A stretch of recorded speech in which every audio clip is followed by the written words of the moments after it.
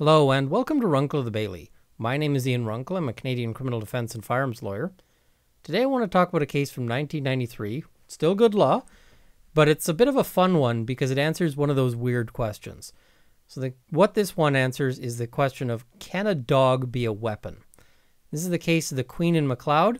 Let's have a look at what's going on.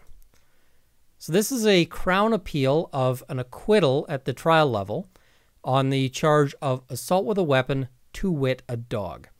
Now, the trial court, actually, the trial itself proceeded in a very unusual fashion, which was that both Crown and defense agreed on what the facts were and then simply argued the legal point.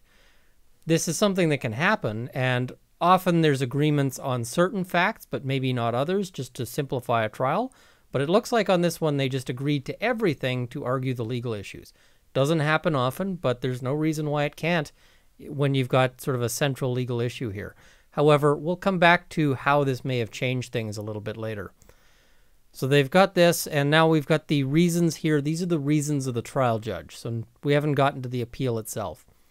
There are 3 charges against the accused, 2 of common assault under Section 266, to which she entered a plea of guilty, and a 3rd count that in committing the assault set out in count 1, that is the assault on Karen Mary Woodcock, the accused used a weapon, her dog, contrary to the provision in the criminal code.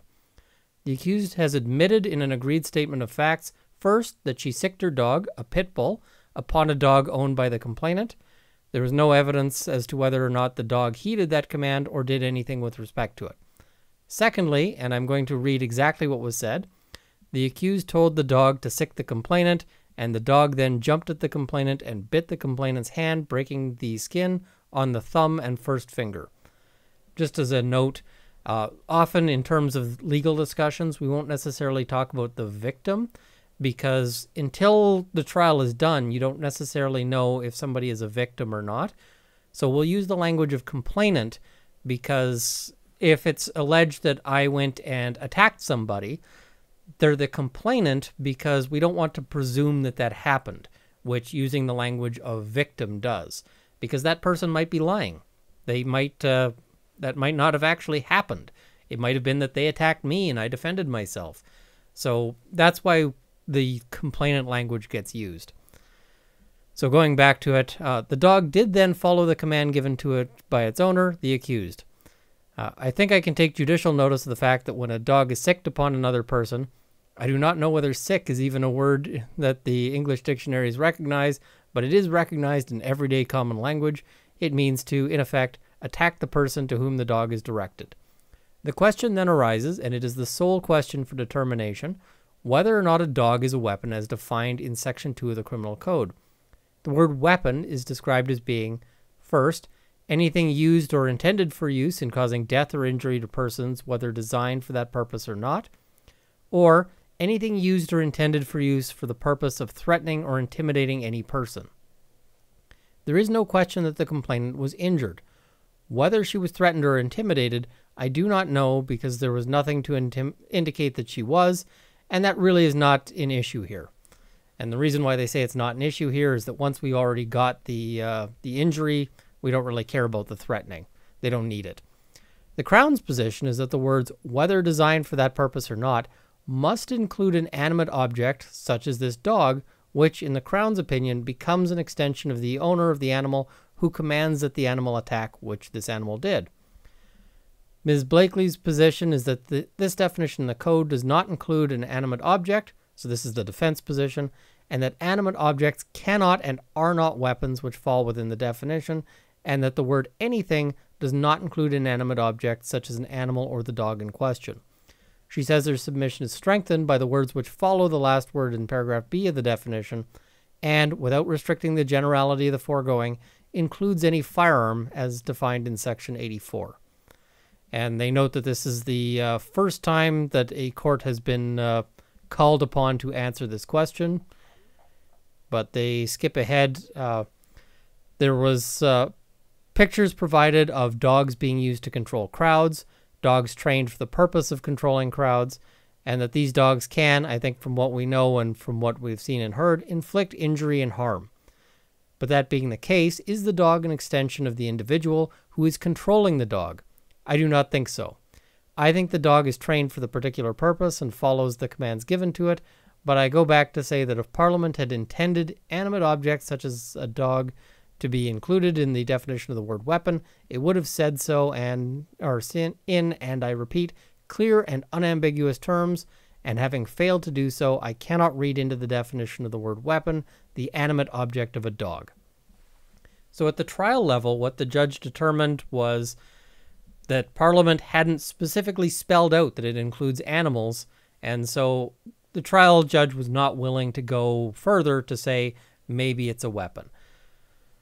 Now, in terms of that, just sort of thinking about it, I can see the argument there in terms of the, Parliament's language. But certainly, in my experience, I have seen dogs used in a weapon-like fashion. Certainly, police dogs, for instance, might be sent after somebody with instructions to go bite them. And that can cause pretty serious injury. So, this one could go either way. Let's, or at least could at this stage. But we'll see what the appeals court does, because they're reviewing this decision. So this is back to the appeals court speaking now, or writing anyway. The offense created by Section 267 is a more serious offense than simple assault, envisaged in 266, where the maximum penalty is only 5 years. Section 267 reads, everyone who in committing an assault carries, uses, or threatens to use a weapon or an imitation thereof, or causes bodily harm to the complainant, is guilty of an indictable offense and liable to imprisonment for a term not exceeding 10 years. A weapon used in Section 267 is defined in Section 2 in these words. Weapon means anything used or intended for use in causing injury or causing death or injury to persons, whether designed for that purpose or not, or anything used or intended for use for the purpose of threatening or intimidating any person, and without restricting the generality of the foregoing, includes any firearm defined in Section 84. So there has been some amendment. This is not the current wording of that definition, but that's the definition that existed at the time. So skipping ahead a little bit here, there's a bit of a historical argument that gets made. And what this is that the defense brings up a previous wording of the weapon definition in order to argue that dogs are not part of it. And so they note that at 1892, the term offensive weapon is defined in these words. The expression offensive weapon includes any gun or other firearm or air gun or any part thereof, or any sword, sword blade, bayonet, pike head, spear, spearhead, dirk, dagger, knife, or other instrument intended for cutting or stabbing, or any metal knuckles, or other deadly or dangerous weapon, and any instrument or thing intended to be used as a weapon, and all ammunition which may be used with or for any weapon. And the court says, if this definition was operative today, I would, applying the adjudum generis rule, accede to the argument that animate beings do not fall within it. Now, this is a Latin maxim, and thankfully the court is, these days there's a move away from sort of this unnecessary use of Latin. But essentially what this maxim is for is where we see this kind of listing of things. That listing of things gives us an indication of what they're talking about. And so where we have this listing of pikehead, spear, spearhead, etc., that gives us an impression of what sort of item they're talking about. And that doesn't seem to include dog. But they say they're not going to look at all the changes in the legislation from 1892 to 1993, which is good because I wouldn't want to go over that either.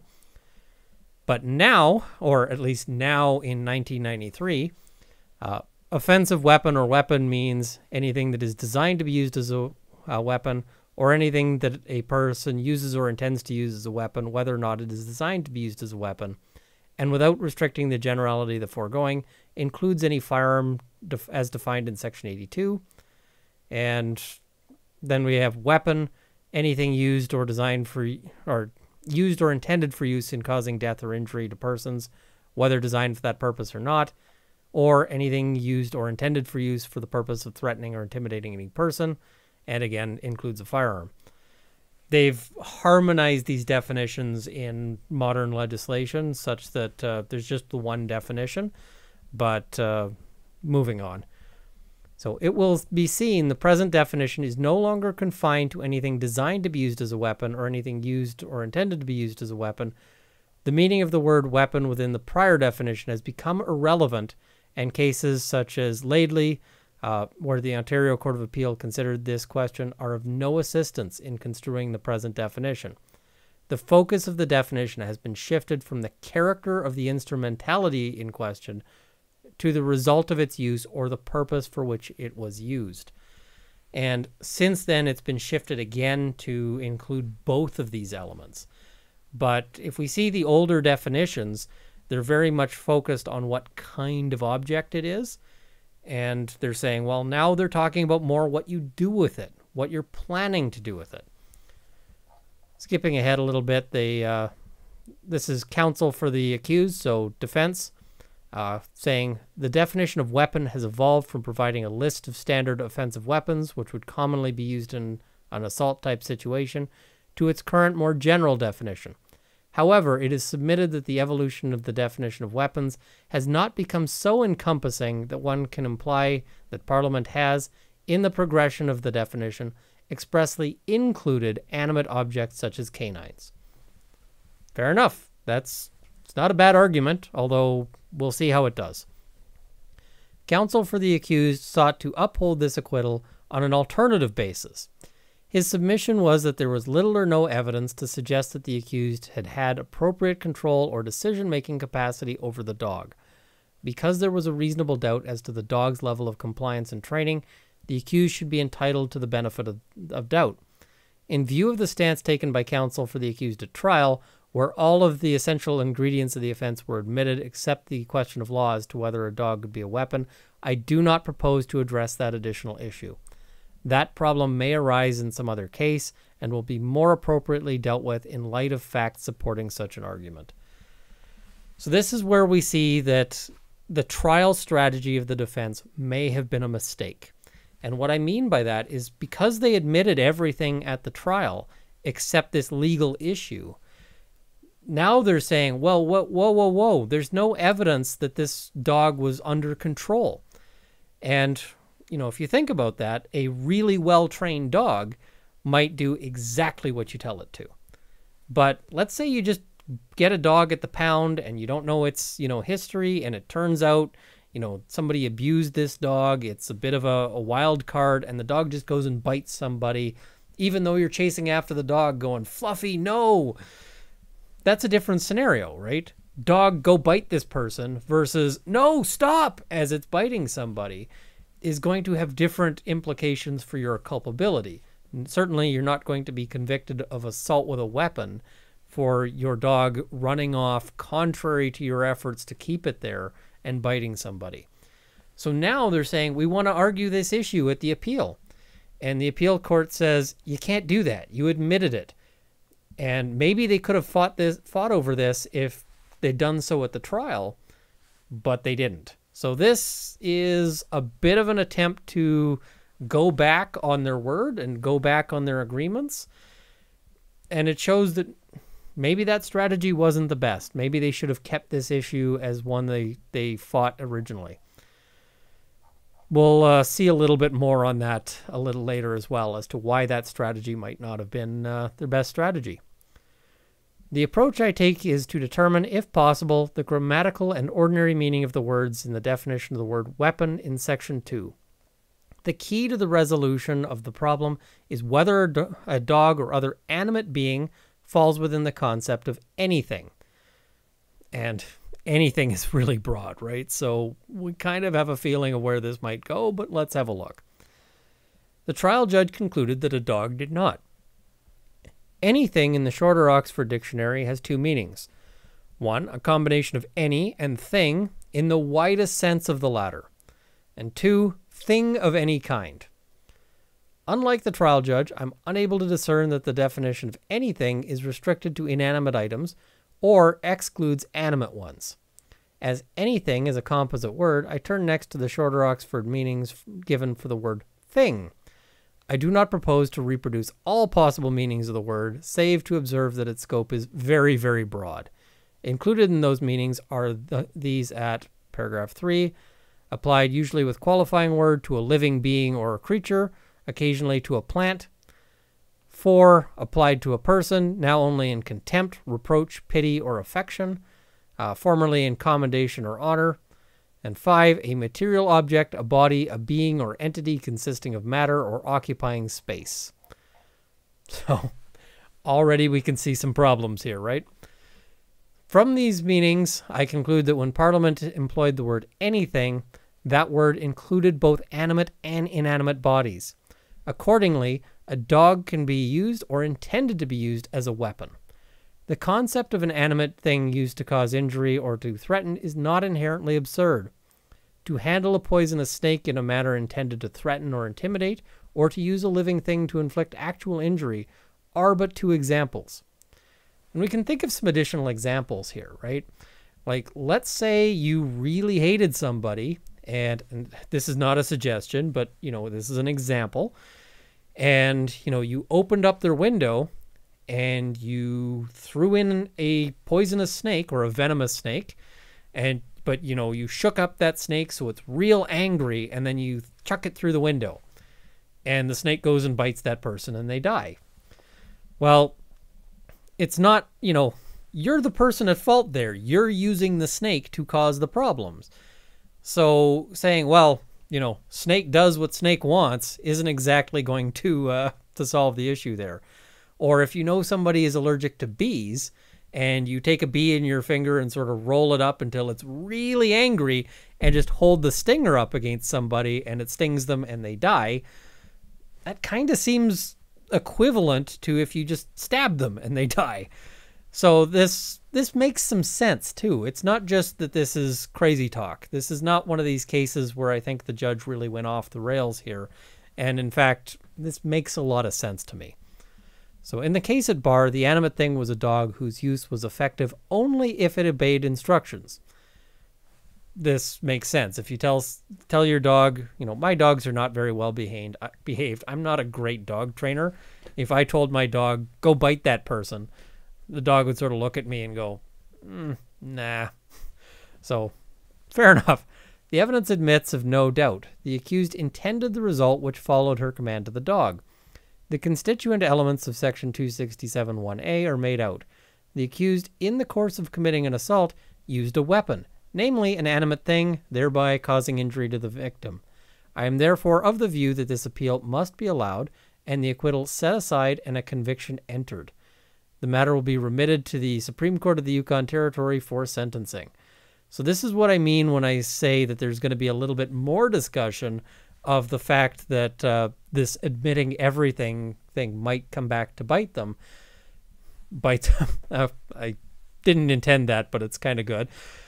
And the reason why here is that having admitted all of the facts, this allows the appellate court to just say, we're going directly to sentencing, you're not getting another trial. Whereas if this has been contested, if there had been arguments over all of these things, the court may actually have been in a position of having to say, listen, some of these issues weren't clear, and so this has to go back for another trial, which gives them a better chance at sort of prevailing on the appeal. All of these are strategic questions. I wasn't counsel at this stage, so I can't comment as to, the strength of the case or what was going on here, but these are implications that sometimes come up, and it's really hard as trial counsel to necessarily know what the future is going to bring and what the best strategy is. No trial strategy is perfect, and often the things you might have gotten wrong only come up at an appeal or in hindsight. It's just part of the nature of the game and part of the nature of the job. It can be hard for that reason because there's a lot of second guessing. There's I'd say any defense lawyer who really sort of thinks about what they're doing is going to have had trials where you walk out and you go, man, I wish I'd done that other thing. I wish I'd taken a different approach. I wish I'd, asked this other question. I wish I hadn't asked this other question. It just happens. But on the topic of animals being used as weapons, we have an example that I found in the news. And this, of course, is an example out of Florida. And it's from 2016. Florida man arrested for allegedly tossing alligator into Wendy's drive-thru window. And we see the man faces multiple charges, including assault with a deadly weapon. So apparently Florida seems to recognize that an alligator might be a weapon as well. And we've got a picture of the alligator and a picture of the gentleman. So this doesn't appear to be a result that is sort of unique to Canada. But as I said, when we think about sort of examples, it makes some sense that this might be included as a weapon. You know, a police dog. If a police officer, and those dogs are very well trained, they tend to do exactly what the officer tells them. If you have somebody who's in handcuffs, for instance, and the police officer says, dog, bite that person, we think of that, in that case, it seems like a weapon.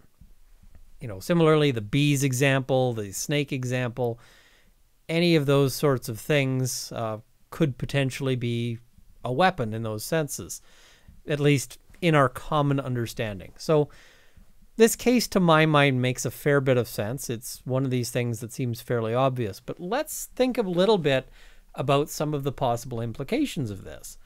Because let's say, for instance, that you train your dog for the specific purpose of your dog being able to do these things. If you have your dog well trained with attack as a potential element to it.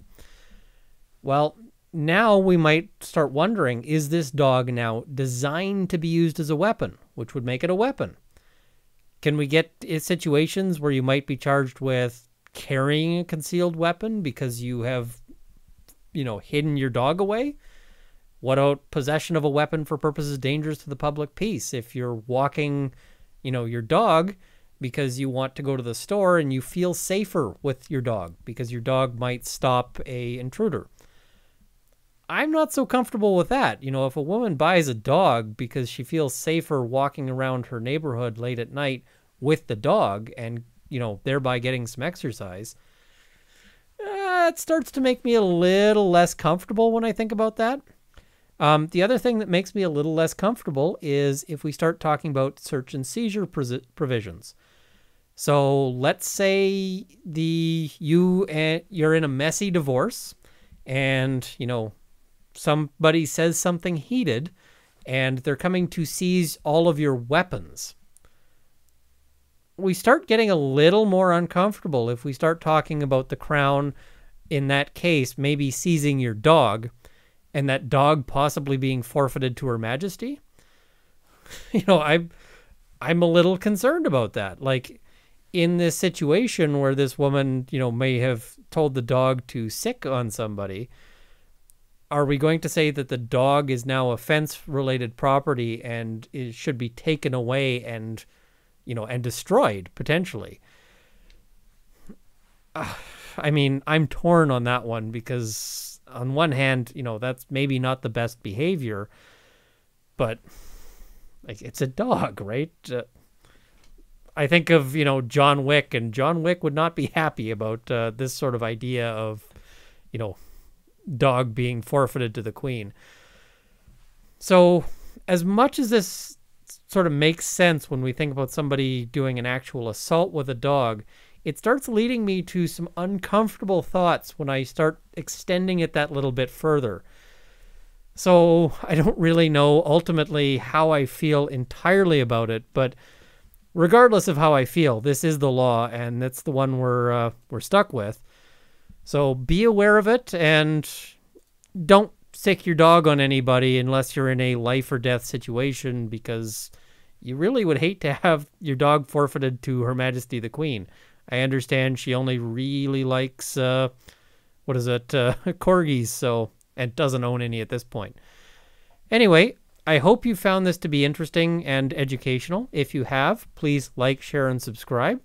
I also want to thank my $10 Patreons, my buddy Keith, Process Eng, Stephen Larson, Mark D., General Counsel of the CCFR, John Robinson, Tim Rogers, Roy Haddock, Thrackles Dack, Jean-Alexandre Tessier, Cameron Johnson, Sir Goat, Sights and Arms Limited, Chaba Hollow, Peter Heinum, Craig Kwan, Akin Coxall, North Central Process Service, Toys Are for Boys, Ian Vaughn, Milan Vrekic, I think I've got it right on that second one. Again, I'm sorry.